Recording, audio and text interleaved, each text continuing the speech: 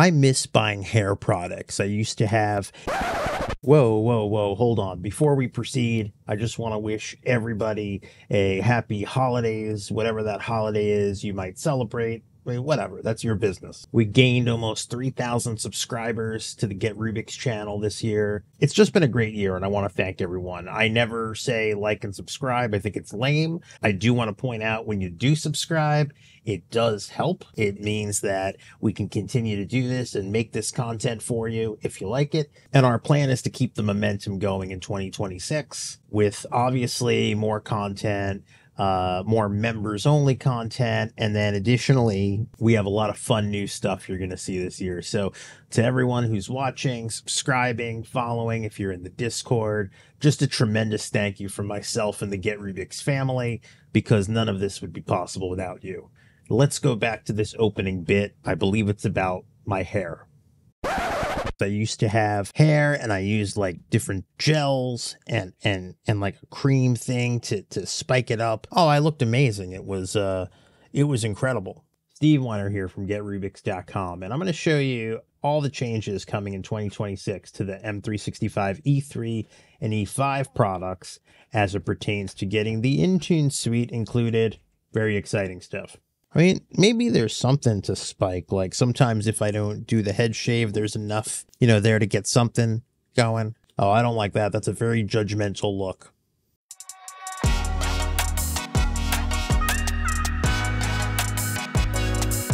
Get Rubik's, solving for the modern workplace. Okay, why are we looking at our own YouTube page? Well, it's not just because we missed the taco and Pop-Tart. Apparently there was a corn on the cob guy at one point. Man, I don't know what was going on with these. This is a playlist I did going back about 2 years ago, talking about the Intune Suite and all the products that were included in it. Now, in the last 2 years, some things have come a long way. A lot of the features in the Intune Suite have gotten enhancements. They've gotten better. We just did a series on endpoint privilege management. But I think the problem for a lot of folks is the cost, the money, as it were, the bread. And you know me, I always try to not talk about that aspect in these videos because this is more about the technology, but it's undeniable. If you want Intune Suite, there's an additional cost, and it's substantial. Yes, the products inside the Intune Suite, most of them have been made available as add-ons, but by the time you're at 2 or 3 add-ons, you might as well be buying the suite, and now you have a whole other product. So the real question was, for folks who already have M365 E3 and E5, and they want these capabilities, why would they go with the Intune add-ons as opposed to something third-party if they have to pay anyway?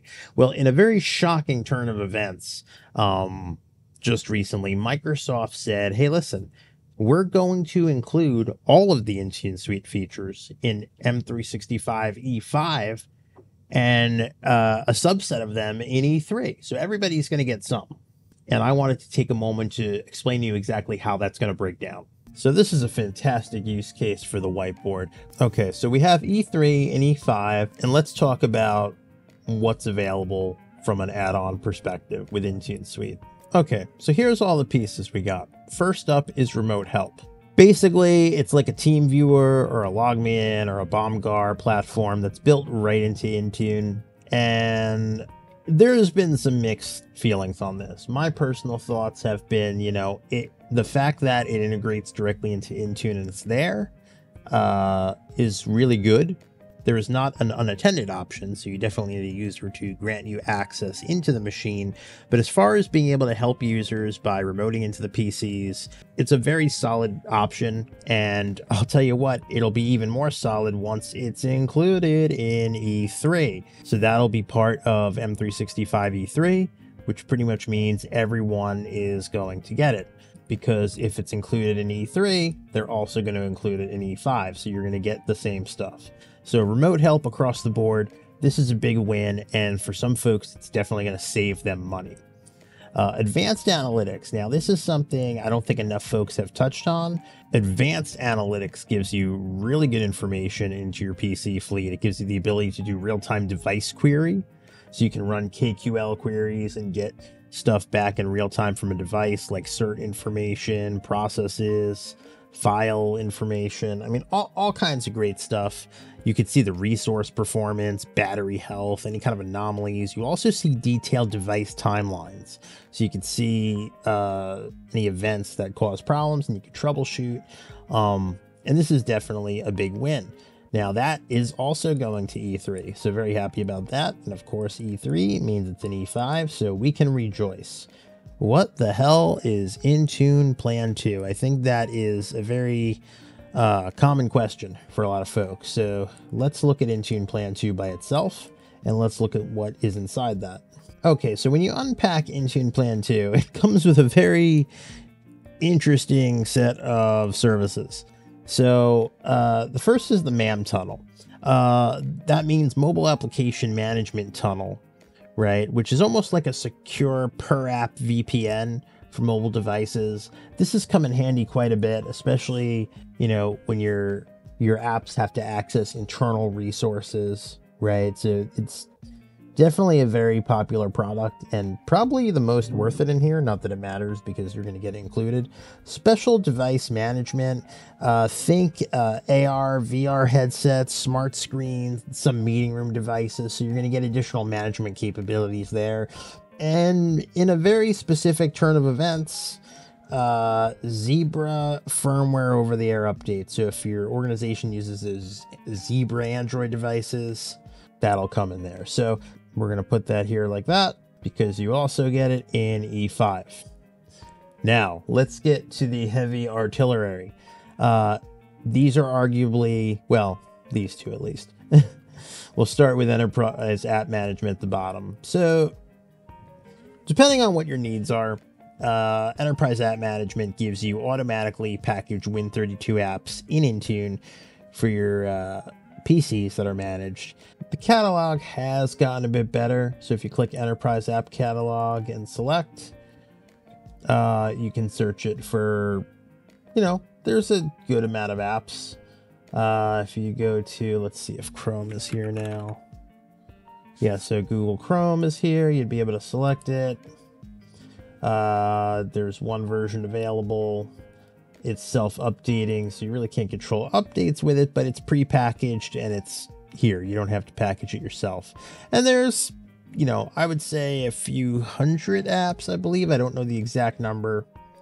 The point is it's there, and I still believe products like RoboPack give a better patching experience, even though they're third party. We could just do a lot more automation and orchestration. But at the end of the day is if you have Microsoft E5, you're going to get this included, and free is good. And if it fits your needs, that's a great thing. So you're going to get that in E5.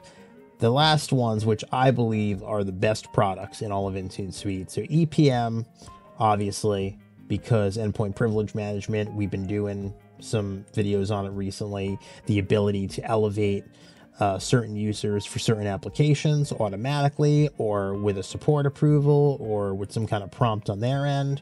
It's a great platform. The integration is perfect into Intune, and I've seen nothing but success with it. So I'm a big advocate. I know there's a few folks in the comments it ruined your life apparently, but you know, to each his own. And you're going to get that in E5. And finally, Cloud PKI. If you've set up NDES or SCEP and you know the pain there, Cloud PKI takes all of 10 minutes to set up, and you have you know, your own infrastructure in Intune to issue device authentication certificates, user certificates. It's been one of the best things Microsoft has put out in recent years, and that's going to be included in E5. So let's just take a look for a moment. So you can see there's a substantial amount of stuff coming to E3, right? I like the fact that everyone's going to get remote help and advanced analytics. Plan 2, I think you would have to have a, you know, very specific need for one of these in order for you to get really excited over that. But you know what? It's there anyway, so good stuff. And then of course with the heavy hitters, if you have E5, you're going to get these included. And I think this makes sense, right? E5 was originally looked at as not the end all be all, but it's the Cadillac package. You're paying more money to get a whole plethora of Microsoft modern, you know, security and productivity features baked into this product. It makes sense that you're going to get all of these now within it. So hopefully that breaks it down and kind of clarifies where we are. From what I understand, these changes aren't taking place till 2026, maybe mid-year. Obviously, stay close to the Microsoft docs. I'll post a link to the official announcement so you can read a lot of this yourself. No doubt, awesome early Christmas present from Microsoft to do this, especially for me with the amount of folks complaining about add-ons and, you know, the cost of that. And I get it, right? No one wants to spend more money, but to turn around and do this, major win. I think this is going to be a game changer for Intune. Let me know your thoughts about it. Tell me what you're thinking in the Discord channel, and we'll be seeing you.